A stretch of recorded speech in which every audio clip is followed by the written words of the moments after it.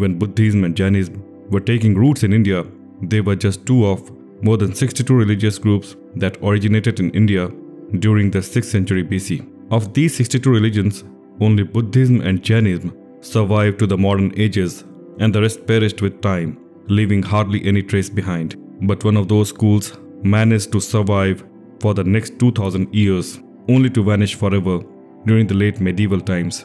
This was the third largest religious group, having its origin in the Shramana tradition, and was followed by a large population for the next several centuries. This was the Ajivika sect. They did not believe in the existence of God, and in their system, the linear concept of time with its divisions of past, present and future had no meaning. They believed in the atomic theory of existence, wherein everything was made up of atoms.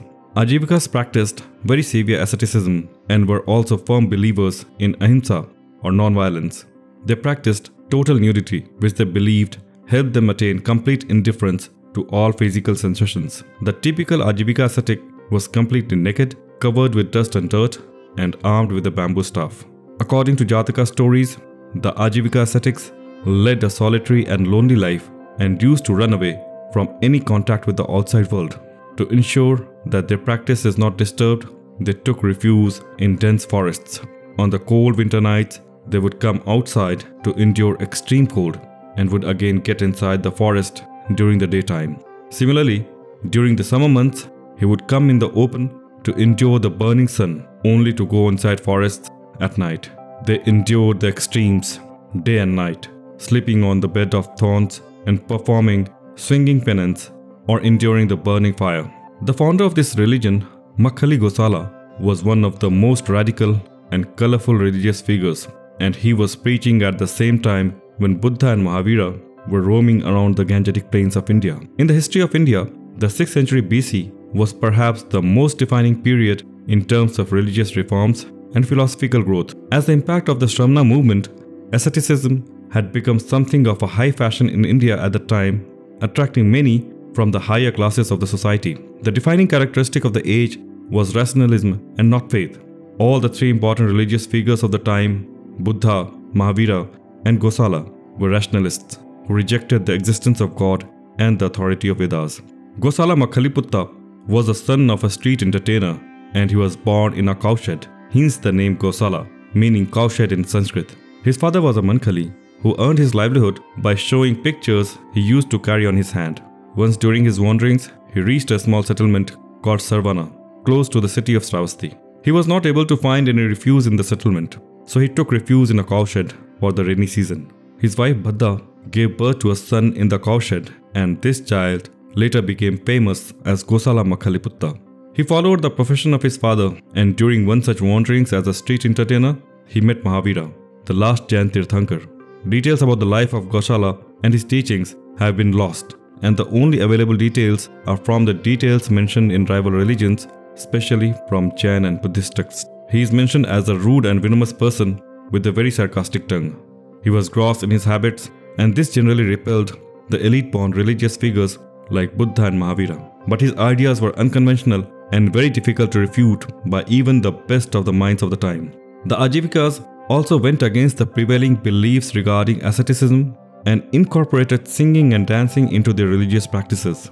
They did not give any kind of merit to chastity, and for them, any ascetic in a relationship with a woman will not commit any kind of sin. According to the Buddhist version of his life, Gosala decided to become a naked ascetic when he lost his clothes during a fight with the villagers when he was trying to run away when they caught him for some minor offense. He often offended people by ridiculing their customs and beliefs and ended up getting beaten by the villagers. After meeting Mahavira, he traveled with him for the next 6 years, but they parted ways when they had a philosophical dispute. After a few years of this incident, he claimed to have attained the supreme enlightenment and formed the Ajivika sect. Some texts mention that perhaps the sect was already existing and he only took over the leadership of the Ajivikas. He based the headquarters of Ajivikas in the house of a potter woman named Halahala, who resided in the city of Shravasti, in modern state of Uttar Pradesh. He enjoyed a great following of lay people and gained reputation as an astrologer. Gosala had a miserable death. He developed a high fever, and during his last times, he used to get drunk and in that state disgraced himself with every kind of disgraceful behavior. He used to sing and dance in an intoxicated state while holding a mango in his hand. Just before his death, he instructed his followers to give him an honorable burial. But he soon changed his mind and asked his followers to dishonor him in all possible ways. His followers fulfilled both of his wishes. They closed the door of the house where his dead body was placed and abused him. After this, they gave honorable last rites to his body. Gosala was a believer in the philosophy of predetermination. He believed that destiny controlled even the most insignificant actions of each human being. He held that human effort cannot change the course of life. For Ajivikas, there is no free will, and man has no moral responsibility for anything he or she does, either good or evil. Ajivika saw their best time during the reign of modern Emperor Bindusar, who was also the father of Emperor Ashoka.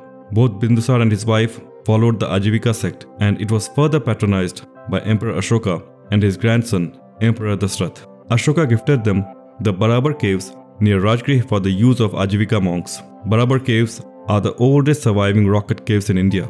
They remained the third largest Shramana sect in India after Buddhism and Jainism. They were patronized by the artisan and merchant classes. After the collapse of modern empire, they soon disappeared from northern India. But by that time, they had spread all across southern India. In South India, they had a significant population, but later, they were severely persecuted and oppressed. During the 13th century, they had to face extreme taxes during the reign of Rajaraja III. The Pallavas and Chola kings imposed taxes on Ajivikas, which was 20 or 30 times higher compared to what others had to pay. Despite this persecution, they were able to maintain their existence in modern-day Karnataka. But by the end of 14th century, they got absorbed into the largest stream of Vaishnavism as a direct consequence of Bhakti movement. Ajivika as a religion is extinct now, but several of its philosophy lived on as they were appropriated by Hinduism, Buddhism and Jainism. The ideas of Gosala still live on in other religions, although no Ajivika scripture was able to survive to the present age.